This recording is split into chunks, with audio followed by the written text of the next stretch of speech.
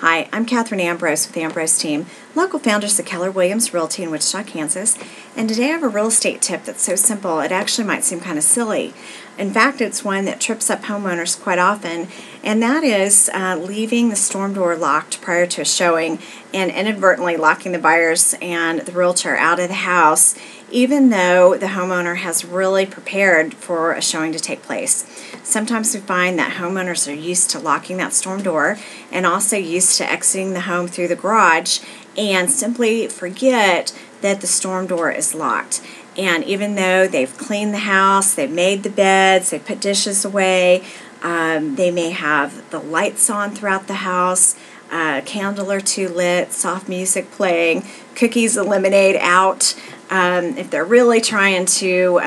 welcome buyers and impress them, maybe they've picked out an action flick, they have that playing on the home theater system to show off the surround sound speakers. All these things are done in preparation, and then they are so embarrassed and disappointed later that they missed out on a showing because the storm door was locked. So make sure that doesn't happen to you, and that you are certain that the realtor and the buyers can get in when the time comes for a showing. So when a showing is missed like that, sometimes we can reach you, and in a panic you can run back over and unlock the door, and the realtor and buyers are kind enough to come back over later and still have the showing take place. But most of the time you just miss out on the showing altogether, and then we're simply at the mercy of the realtor and the buyer setting up another appointment and rescheduling for later, and hopefully they don't buy a house in the meantime. So again, make sure it doesn't happen to you. If you have any questions about staging your home, selling your home, or just real estate in general,